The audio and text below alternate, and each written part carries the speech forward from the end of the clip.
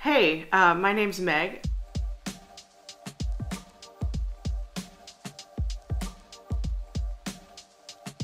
I write a blog called My Grandma's Recipes, and one of the most popular recipes that I have ever posted on there is for my Grandma Sara's butter brickle.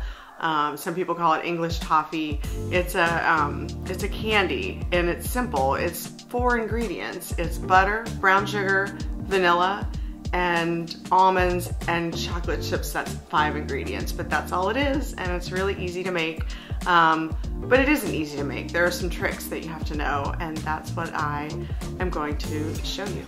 So let's get started. Oh. The oven's up to temperature.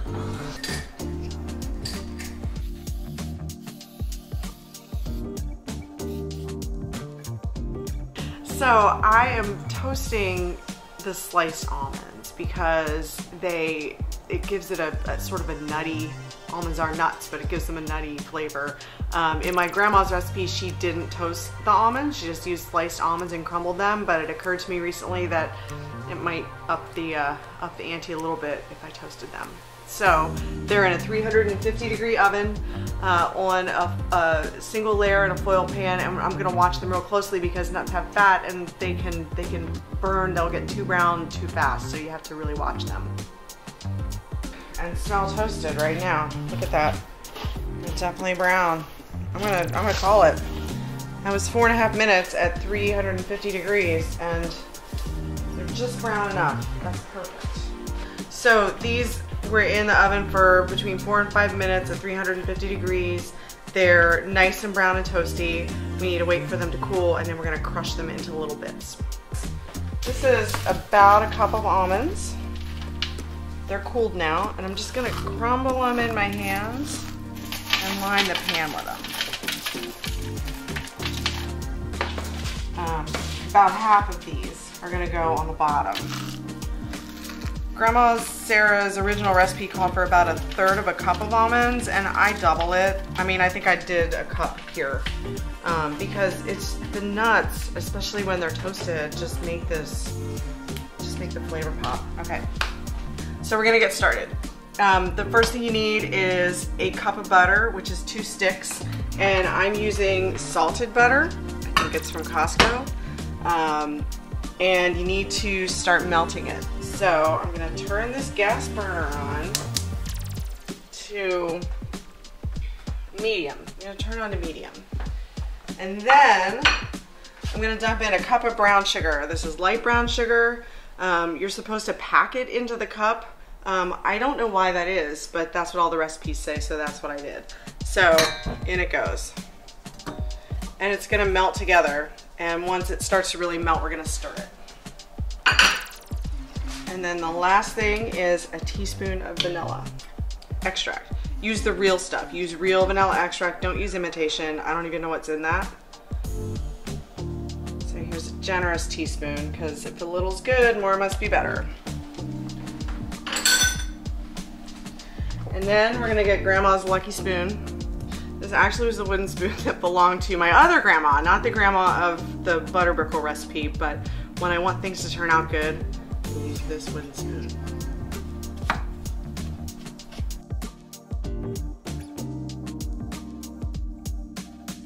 While we're waiting for it to melt, you need a candy thermometer. You don't need a candy thermometer.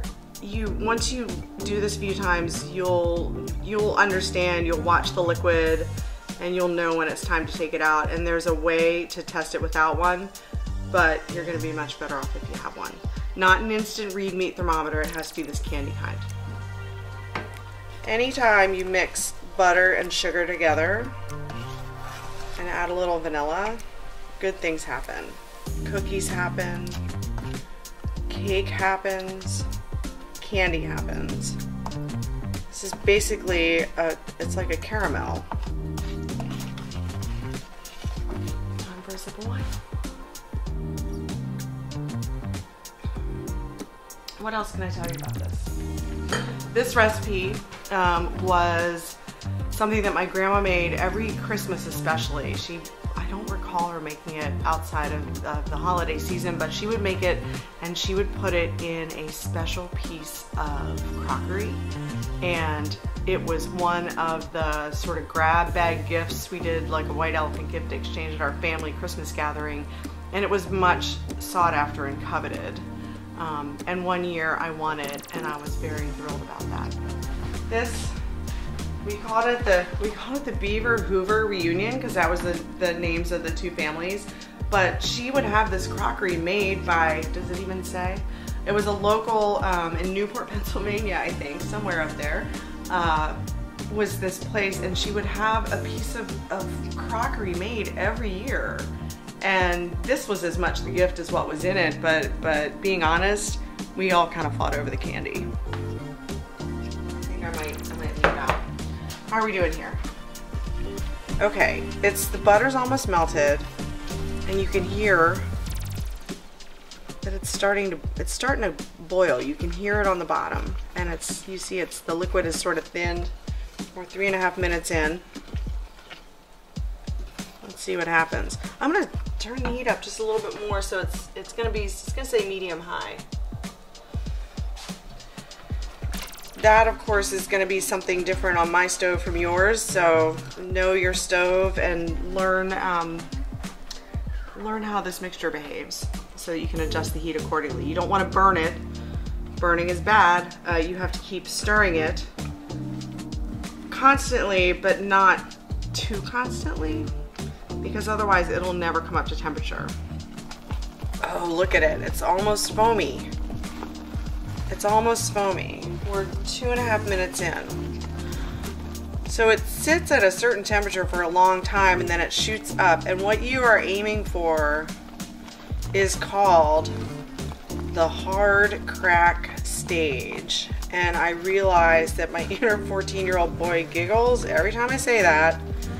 It's just a little hotter than the soft crack stage. But it describes what happens to the sugar mixture when you immediately cool it. It's marked on here. There's a firm ball, soft ball, firm ball, hard ball. That's baseball, I guess. Soft crack, and it looks like it's around 280 something, and hard crack is right about at 300 degrees Fahrenheit. And that's what I'm aiming for. I usually let it go just a couple of degrees north just to make sure it's cooked enough. And what you'll see, I'm gonna put this into the mixture pretty soon. And what you'll see is it hangs out at a certain temperature for a really long time, and then it shoots up. So, this used to have a clip, but it broke. And so we just kind of have to hold it. Now look at the mixture. You can see it's changing in texture. The bubbles are kind of gone that were there before, but it is still bubbly. But you can kind of see it browning. And it smells really good. And the temperature's shooting up. So we're gonna this is the part where you have to just, summon all the patience that you have, because there is no rushing this good thing. I think I'm gonna turn the temperature down. I'm at medium high. I think I wanna go down to maybe medium, because I feel like maybe it's cooking just a little too fast. Alright, that's between medium and medium high. And I'm stirring. I think I smell burnage. You can tell if it's burning, you'll smell it. You probably know what burning sugar smells like. That's what it smells like.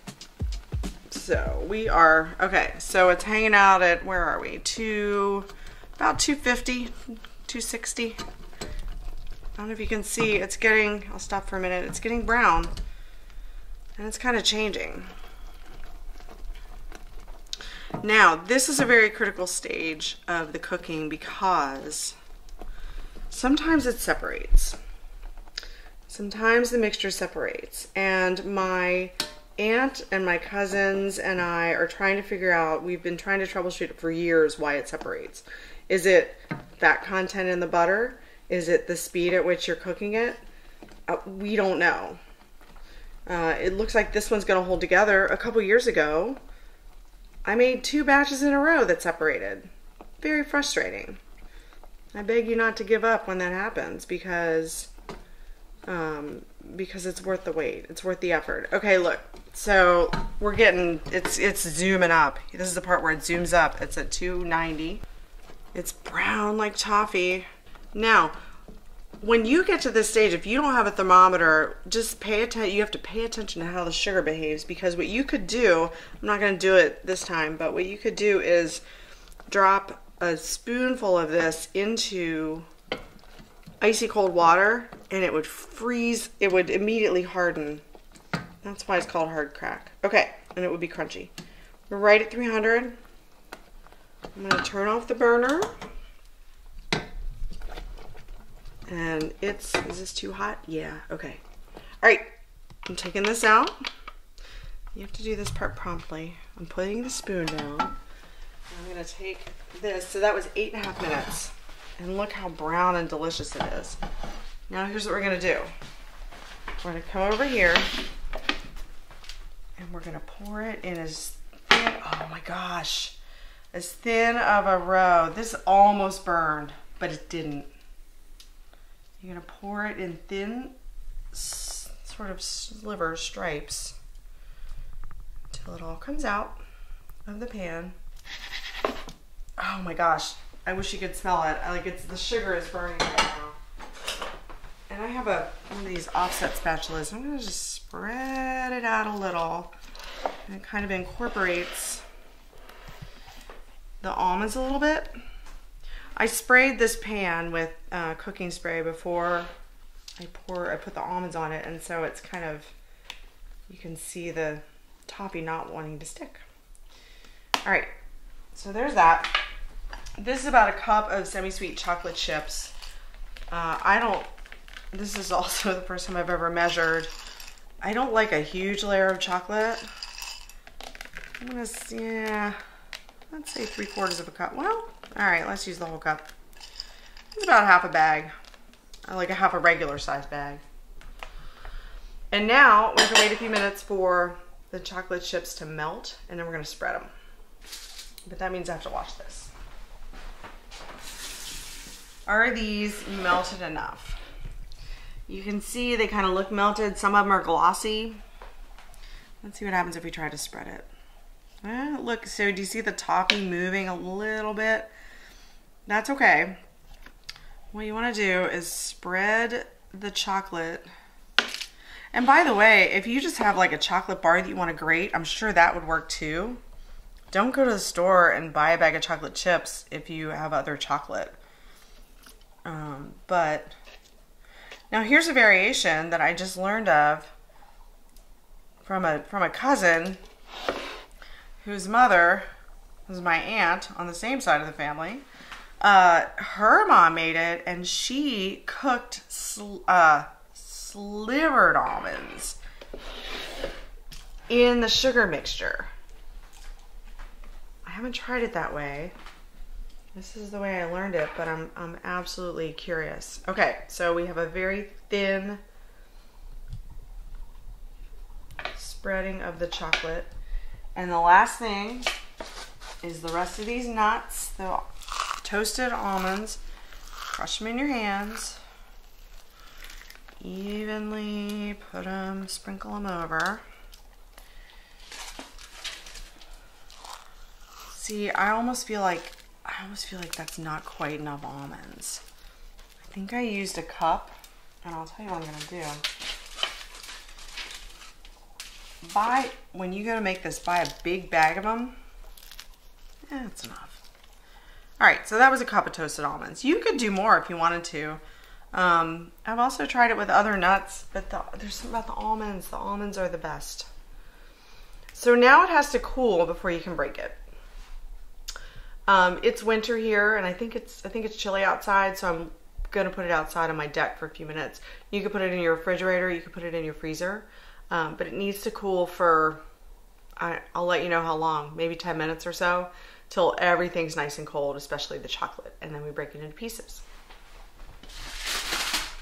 Oh my God, that's hot. Okay, I have just taken this, I had started it outside, but it's not cold enough outside for this to really firm up. So I put it in the refrigerator for, I don't know, it was about 15 minutes, I think, maybe closer to 20. So let's see what happened. You pull the foil up and you break an edge. You see the grease on the bottom. That's the corner, but look, watch. Do you hear it snapping? The chocolate's not quite hard enough, but look, let's look at the bottom.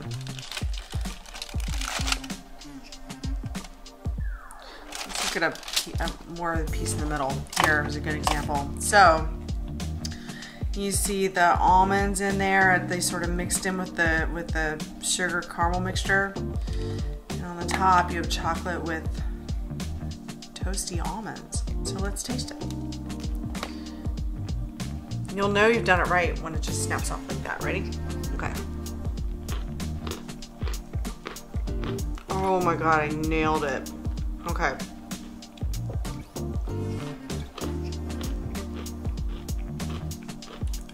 I don't know if you can hear the crunching. It's so good. I almost burned the sugar. It's browner than it usually is, but the toasted almonds make it taste like, dare I say, a Heath bar. Oh my God. So, oh, it's perfect. So, do I have chocolate on my lips? So you should try to make this because people love it. And call it my secret weapon because beyond Christmas time, which everyone loves to receive it as a gift, I will make a batch and I'll take it to a housewarming, or I'll take it with me when I'm meeting a new group of people or a new group of friends.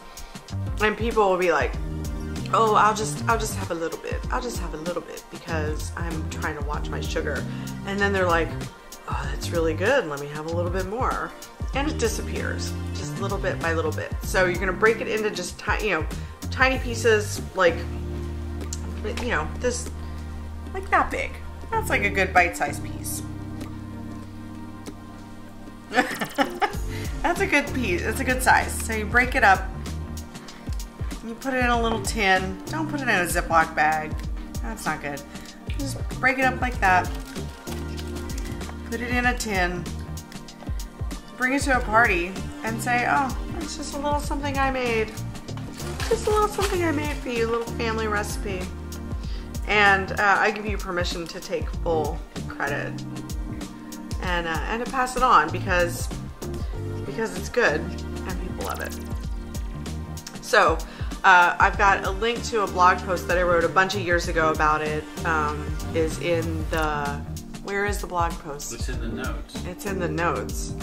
And you should go there and look. It's got the actual recipe. You don't even need the recipe. What you need is the technique. The recipe is easy. A cup of butter, a cup of brown sugar, a teaspoon of vanilla, and then like a cup each of toasted almonds and chocolate chips. Like, that's easy. You need the technique, so try it.